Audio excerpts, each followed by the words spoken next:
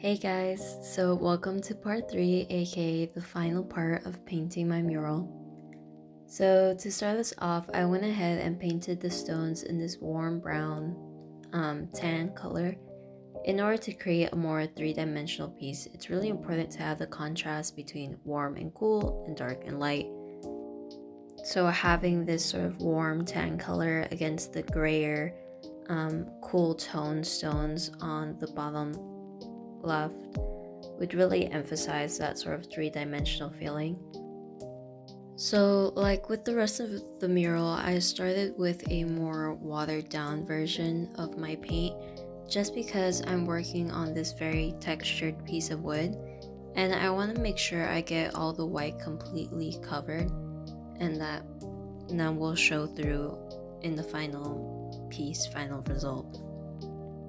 So while we have this painting going on, I wanted to explain my mural a little bit, mainly why I chose to paint what I did, since I haven't really explained that part. So for those of you who don't know, I'm painting Machu Picchu. It's one of the 7 wonders of the world and it's located in Peru. So I'm Peruvian, but I've actually spent my entire life in the very sunny state of California. And there's a certain level of disconnect that comes from not living in the country that you're from.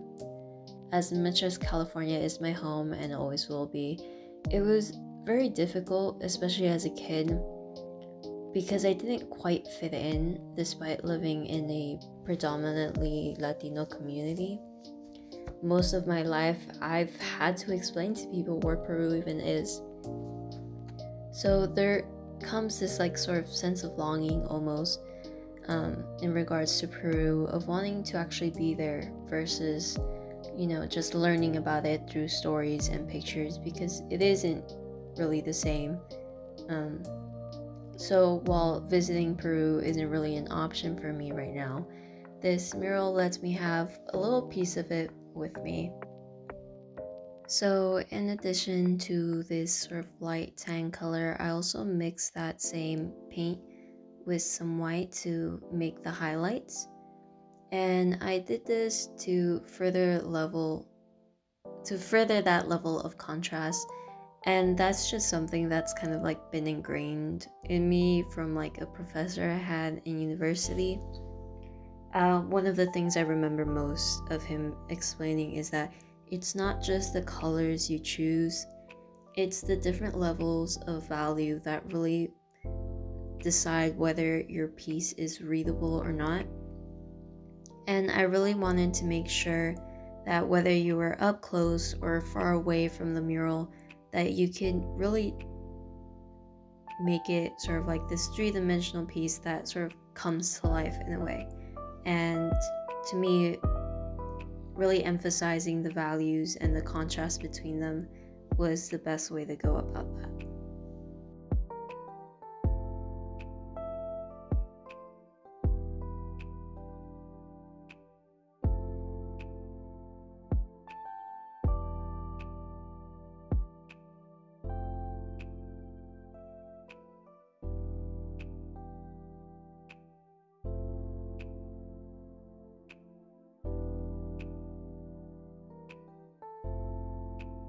Okay, hey guys, it is very windy today, so hopefully you can hear me. I did realize though, these sort of like dark parts that I did the other day are not dark at all. They look a lot darker like up close, but far away it just doesn't read at all whatsoever. So I will be making those darker. I do have leftover paint that I put in a little Tupperware, but this is like the dark color that doesn't really read. So instead I'm going to use this as sort of like the lighter color that I'm supposed to have here, and then I'll make a darker color with the actual shadows.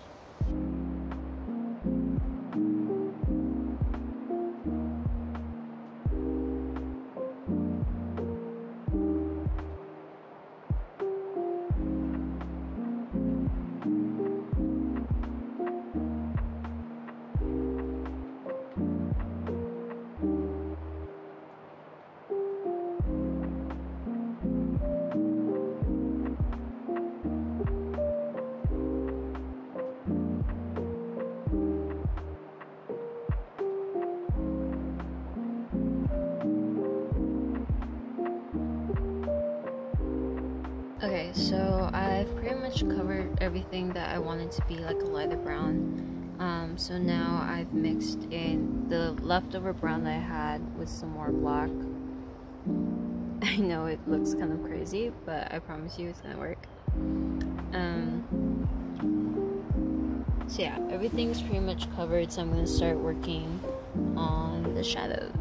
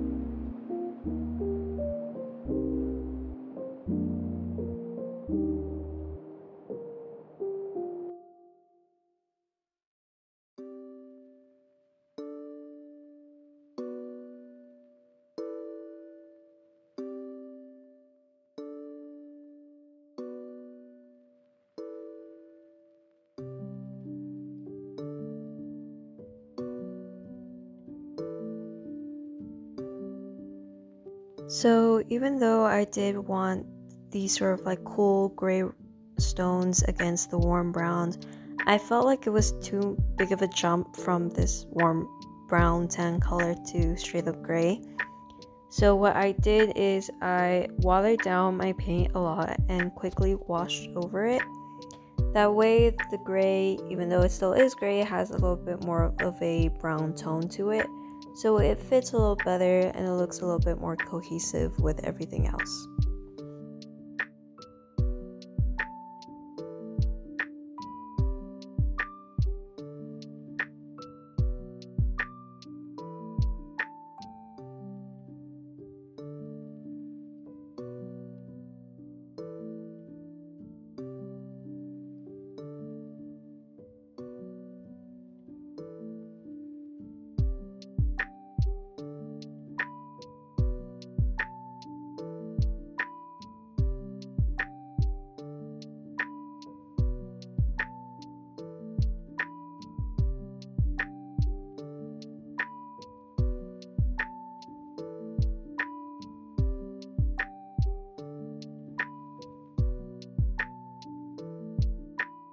So here's how we were looking at the end of that day. I got a lot of work done for the amount of time I was outside. I felt like everything was really coming together.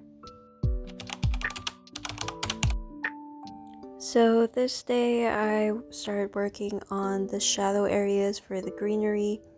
I decided to make a green that was a little bit less saturated than the dark green that I used on the actual mountain. It's a little bit more of like, I guess like an army green kind of thing. I still wanted a dark green and I still wanted something that would look cohesive with everything else, but I didn't want it to feel sort of, I guess, get lost.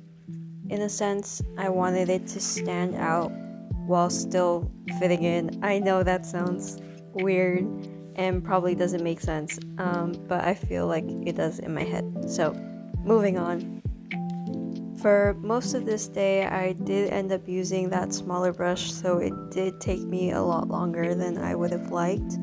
But it was just hard to really get into all the nook and crannies with the wider brush that I got used to using. So you can kind of see here, I had solidified most of the middle portion, and I really only had the mountainside on the left and then the bottom part to really do most of the work on.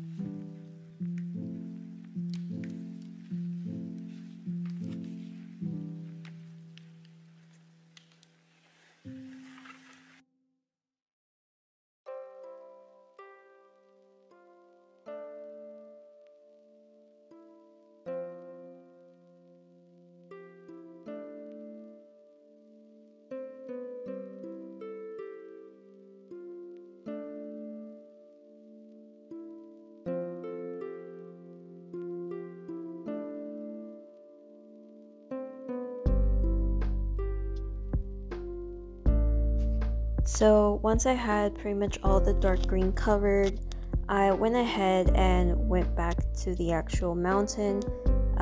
The original green I used was kind of a lime green, and I felt like that was a little bit too big of a jump from the dark kind of emerald-ish green that I used for the shadow. So I went ahead and made a slightly darker green and covered the light green portions up, especially because the light green was still somewhat patchy because it was a sort of like quick watered down pass that I did at the very start of this mural.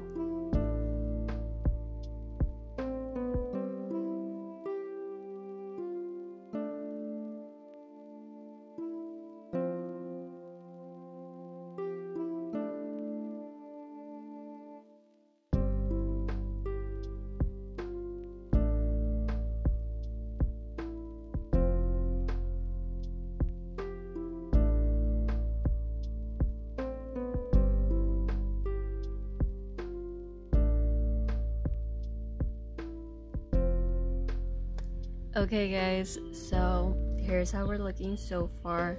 I did make this darker, which I really like. I still have to finish the green up there, but I'm gonna worry about that later. Right now I want to finish everything down here, which is pretty much making more of this sort of like darker brown, almost grayish kind of color to fill up these empty spaces. That way the bottom part is just finished and I can just like never look at it again. Especially right here, there's still like a lot of empty parts, which I don't like. So the first thing that I focused on was really working on the shadows for all of the stone portions. I made this gray, slightly blue color that I used for all the shadows of the stone, so I use it here, and I use it in a couple different parts of this mural.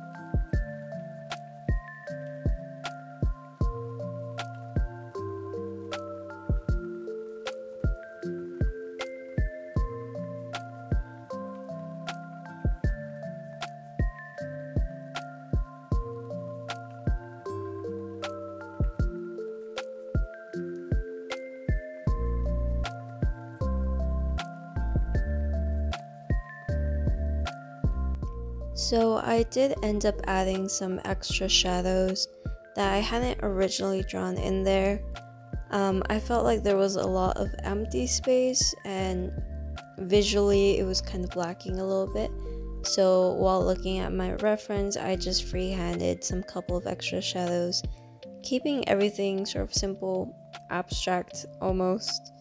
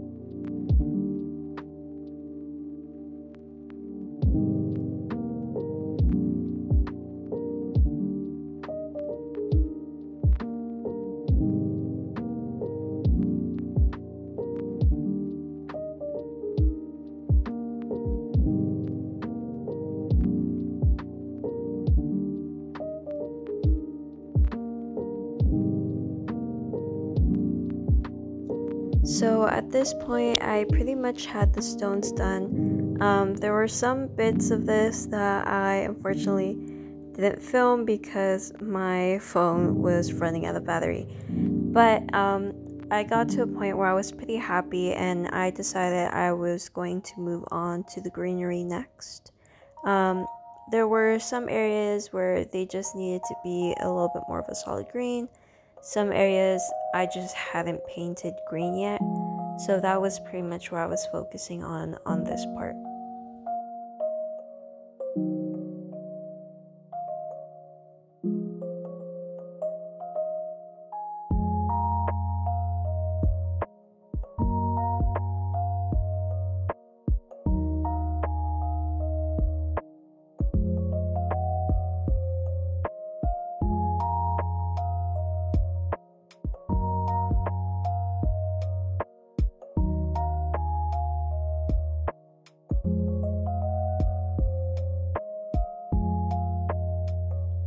So I did end up changing the color of these two sort of front ledges, stones, not really sure what to call it. Partly it was because they were two different colors and that was kind of throwing me off, and I also just had some extra paint from another part of this mural, and I felt like it would be best put to use in this part.